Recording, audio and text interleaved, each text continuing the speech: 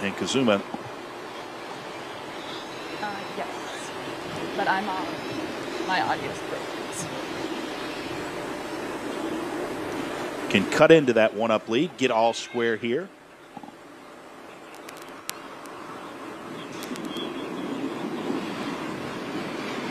This putt will break to his right. Good spot to putt from. Would like it to be a little shorter, but there you can see the par and the win. Now we're back all square. Well done, confident putt there. The Western Golf Association, the BMW Championship, part of the playoffs, is going there next year. Western Golf Association responsible for so many important championships over centuries here. Putt right here. Huge putt right here. Explain why. Well, he's just lost basically 2 holes he should have won.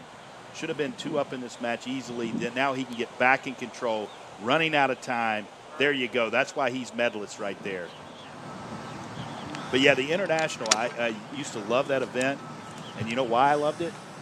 The milkshakes. Ball goes so far in Colorado. It made me feel like I was a strong man. It was the milkshakes. Yeah. And as you said, it could come down to a 1-hole match.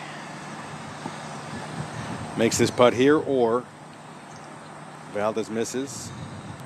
This is to win the hole, draw back to even, tied. I'm still an all-square guy, I got to tell you. Yeah. I agree. I like all square. Tied seems a little bit like a soccer match. There you go. And this putt here, Baca's also putting up the slope. The cup is sitting on a bit of a ridge, so it kind of goes up the hill on either side of the cup. Breaking to his right, he can be aggressive. Oh, he is. Oh, he is. There you go. I mean,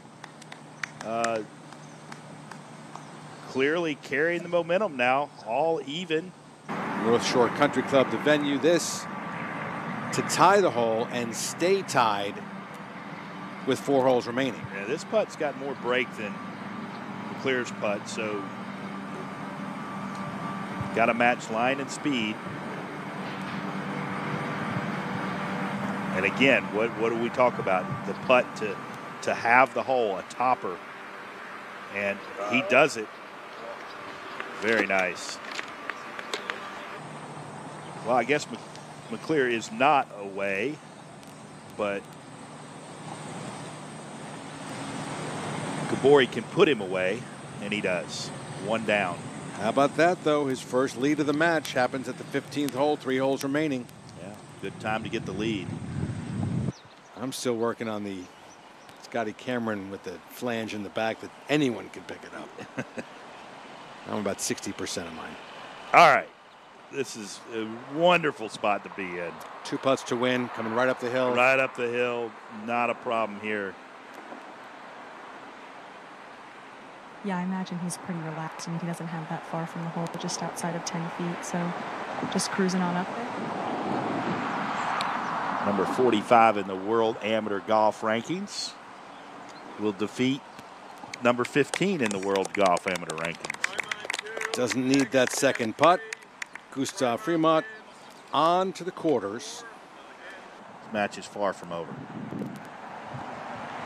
You know, the first time I met Preston was at a college event, the Southwestern Intercollegiate, and he called me ma'am. And then a couple years later, we were partners at the Arnold Palmer Cup. So we were peers, not ma'am. Yes, ma'am. Exactly. They're the same thing. Summer Hayes. Yes. Stays in it, still in a position where he's 1 down with 2 holes left, whole lot better. Now McLean. And just 152. He ended up hitting driver McLean, but just a couple of yards ahead of Preston, who hit a 3-wood. And this is right at it. Another great iron shot. Oh, yes. Oh, it bounced around the hole.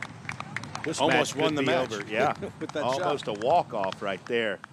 Through 10 holes now. Summer Hayes is 1 down, 2 holes remaining. He's got a long birdie putt.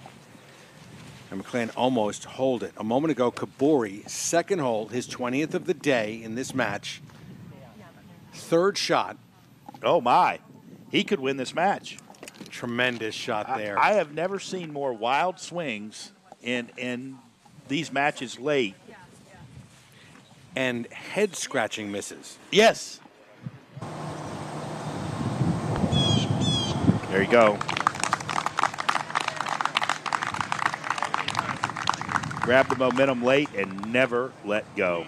Well, with 8 holes remaining, he was only 3 down, and then he ended up scratching his way back and finally moves on.